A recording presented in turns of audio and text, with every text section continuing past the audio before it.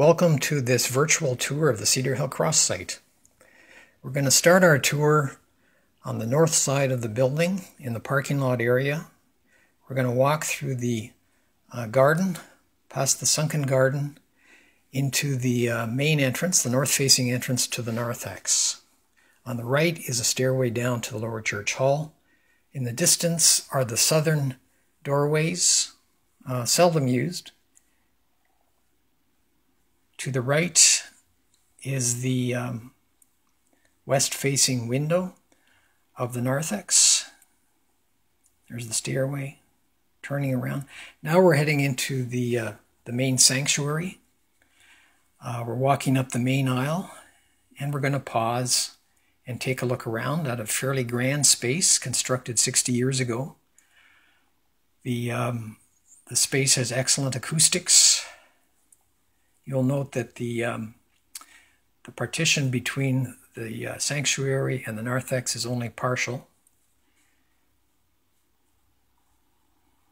Looking back towards the front of the sanctuary, and then we're going to turn and walk towards the Commons building, past the offices and the window into the baby room. And here's the very narrow passage occasioned by the firewall requirements, and having a peek into the Commons building. We're going to go from the outside through the main entrance to the Commons building, the north-facing door off the parking lot, and we arrive at the main lobby with the reception area of the offices to the right. There's the vestibule for the elevator, the offices corridor, and we are now looking towards the library portion of the Great Hall. And we're going to have a peek into the sanctuary. This is looking to the west. And there is the stair access to the lower church hall portion of the building.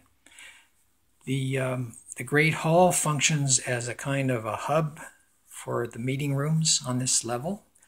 All of the meeting rooms were designed to be divisible by folding partitions. So this is the larger of the two main meeting rooms. We take a look through it, and we'll turn around and have a rotating view. We'll head back into the Great Hall, looking across towards the kitchen. And we turn east into the smaller of the two dividable meeting rooms.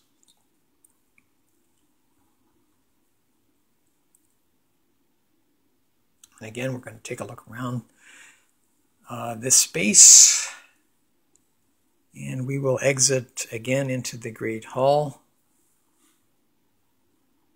looking back towards the sanctuary. And we're going to turn and go into the vestibule of the chapel. The chapel has direct access to the exterior through these east-facing doors.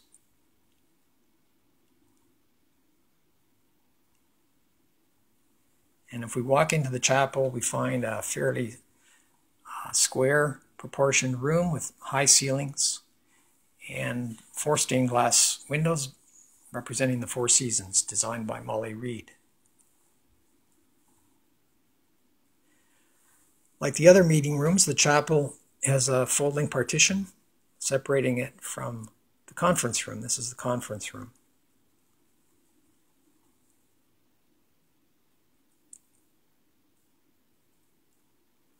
Leaving the conference room, we head past the galley kitchen, which serves this floor level, past the gendered washrooms,